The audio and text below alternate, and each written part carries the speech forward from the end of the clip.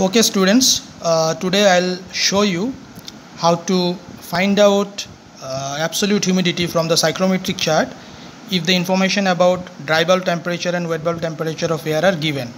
To do that, in the psychrometric chart, first you locate the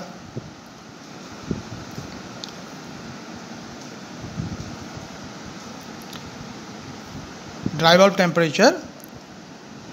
Suppose dry bulb temperature is given to be 35 degrees Celsius and wet bulb temperature is given to be 30 degrees Celsius.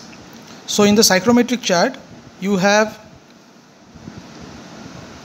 adiabatic saturation lines like these, and also you are having percentage saturation lines given like this. Okay, so suppose this is 100% saturation line and these are basically adiabatic saturation lines. So what you have to do, it's very simple. You draw a vertical line from your dry bulb temperature and then you draw another vertical line from the wet bulb temperature. Now you already know that wet bulb temperature essentially is the adiabatic saturation temperature. So obviously wet bulb condition corresponds to saturation condition. So you have to draw a vertical line till it intersects the 100% saturation lines. Locate that point in the psychrometric chart. And then after that, via linear interpolation technique, you draw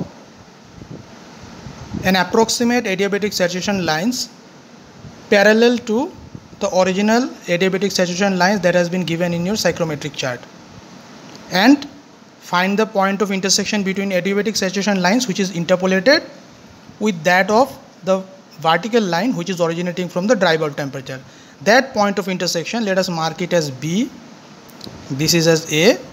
Once you find point B, you draw a horizontal line towards the y-axis and it will intersect the absolute humidity line, and this point H basically is your absolute humidity. So I hope you understand this particular point. Thank you.